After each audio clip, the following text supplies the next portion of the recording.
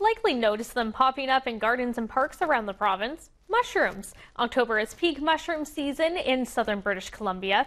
Foraging for fungi has become so popular, the Royal BC Museum's best-selling guide, Mushrooms of British Columbia, is now in its 4th printing.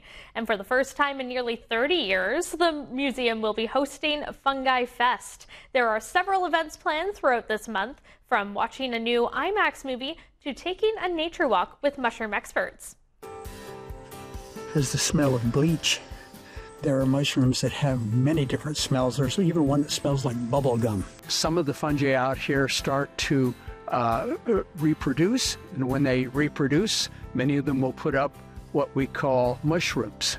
Many of the trees out here have growing on them what we call them conchs. They're up against the tree. Usually it's trees that are dying or dead that have conchs on them. We start finding mushrooms in the southern area of BC, the coastal area of BC, usually around August. And then gradually the mushrooms pick up through the fall season. And so we sometimes call it the Mario mushroom, the most popular foraging mushroom, the Pacific golden chanterelle. I'm one of the authors of the Mushrooms of British Columbia, which is published by the Royal BC Museum. We were quite surprised at the reception of it when it came out. For the first year, it was the #1 bestseller in BC. And this year, the South Vancouver Island Mycological Society show is going to be at the Royal BC Museum.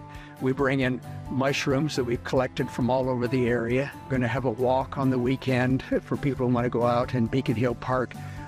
There is a new IMAX film opening called Fungi, The Web of Life. It's an amazing film. And so it's all part of a kind of mushroom extravaganza. This one's called the dyer's conch because it's often used for dyeing cloth.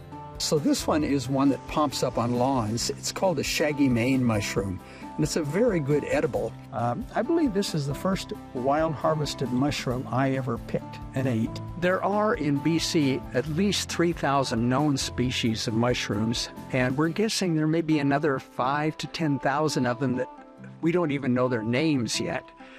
So there's lots to learn. This Week in History, brought to you by the Royal BC Museum, bringing British Columbia's stories together.